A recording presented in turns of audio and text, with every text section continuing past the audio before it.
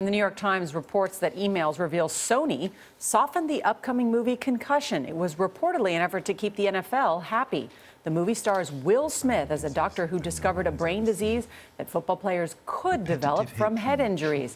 In response to the claims, the film's director tells CBS this morning, quote, "Anyone who sees the movie will know that it never once compromises the integrity and the power of the real story."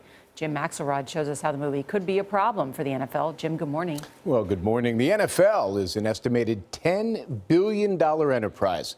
This movie, starring some of Hollywood's biggest names, suggests the NFL went to great lengths to silence the doctor and protect its profits, even at the expense of the health and well-being of its players.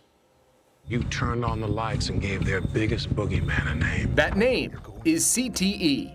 Chronic traumatic encephalopathy, and it was discovered by Bennett Omalu, a Nigerian-born doctor played by Will Smith. If they continue to deny my work, men continue to die. Omalu identified the disease in 2002 after performing an autopsy on ex-Pittsburgh Steelers center Mike Webster.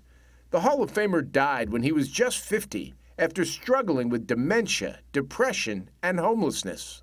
Omalu said Webster's brain was badly damaged by proteins, as if he had advanced Alzheimer's, and he has since made similar discoveries in the brains of more than a dozen former NFL players. Omalu believes CTE is caused by repeated mild traumatic brain injury from years of playing in the NFL. I found a disease that no one has ever seen.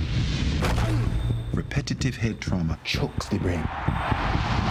USA Today's sports columnist Nancy Armour thinks Concussion could change people's minds about the NFL. It's not a documentary that can be ignored. It's a Hollywood blockbuster picture. The NFL won't have a choice but to answer the questions that it raises. The 2012 suicide of Hall of Fame linebacker Junior Seau, who suffered from CTE, put the NFL on the defensive. On Tuesday, the NFL would not respond directly to the movie, but issued a statement saying, quote, "We have no higher priority than player health and safety." In April, a judge approved a $1 billion concussion settlement between the NFL and former players. But for years, NFL doctors discredited Omalu's findings as junk science. In the movie, league officials are shown conspiring to stifle his work. You're going to war with a corporation that owns a day of the week. What you think they're doing to you now? That's nothing. You have no idea how bad this could get. Concussion opens in theaters in December, just before the start of the playoffs. Peak interest in professional football.